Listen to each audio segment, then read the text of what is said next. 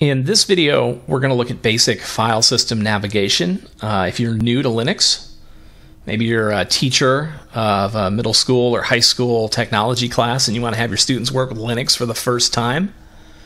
Maybe you're a cyber patriot competitor who needs to learn Linux.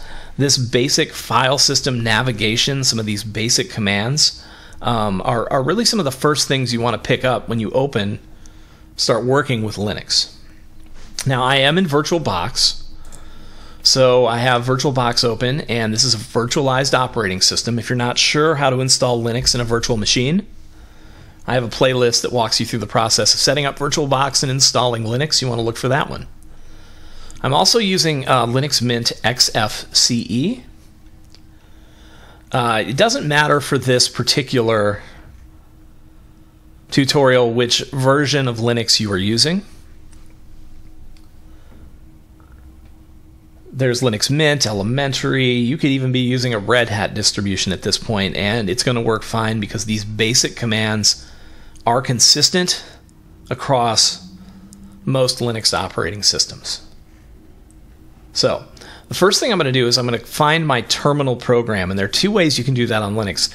Most of them, when you install by default, they're going to provide you a handy terminal icon somewhere on the desktop or the taskbar that's going to let you open up a terminal that looks like this. You can also find your menu or your applications, and you can always search for the word terminal,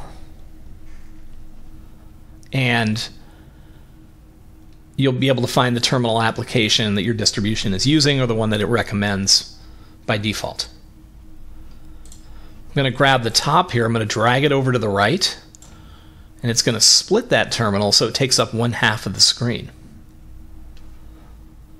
Now you're going to want to find your file manager, and I'm going to do the same thing. You could drag it over so that we have our terminal on 1/2 of the screen.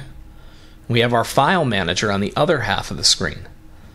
I find for beginners, when you're just starting to work with command line and basic file navigation, having a graphical representation available as you're typing commands here can be very helpful.